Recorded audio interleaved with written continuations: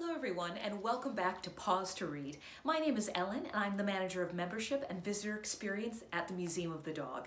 And I'm very excited to read for you one of my favorite books in our collection today, Peyton Goes to the Dog Show by Lee Canalizo. And if you've enjoyed reading along with us today and you'd like a copy of your very own, you can find this at our online shop. Just check out the Museum of the Dog website. So let's get started, shall we? Peyton Goes to the Dog Show. With faces aglow, we go to the show.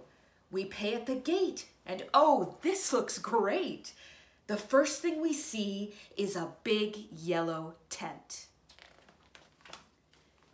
And under the tent, we find all the rings. There are handlers and judges and ribbons and things.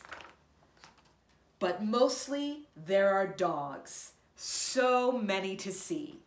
Can you name all these breeds of dogs? Give it a minute. Okay. There are big dogs and small dogs, short dogs and tall dogs. There are some dogs that are fluffy and lots that look scruffy.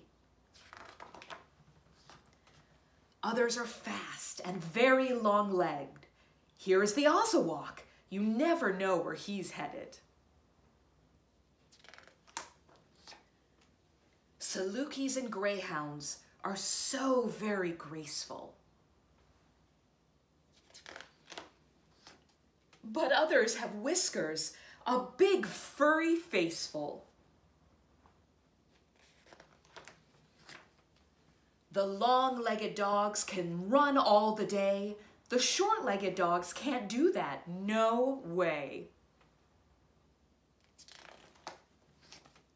Some dogs have red fur. Many come in pure white. And then there are some that are a beautiful blue. Believe it or not, that really is true. The shepherds and briards work hard herding sheep. But some do two jobs, like helping police. Malamutes and Samoyeds pull through snow that is deep. The Siberian Huskies glide over that slush at the command of the driver who calls out to them, "Mush!" The Afghans are glamorous with coats silky and long, while the Commodore is peculiar with cords white and strong. Then there is the Rottweiler, so robust and true. As opposed to the Chihuahua, in one hand you can hold two. So many terriers, both highish and lowish. There are Airedales and Irish, these are the tallish. While the Scotties in Norfolk, they are the smallish. The naughty Bedlington can easily get into a jam, but he doesn't get scolded because he looks like a lamb. The Spaniels are many, Engies, Cockers, and Springers. With tails merrily wagging, they're friendly humdingers.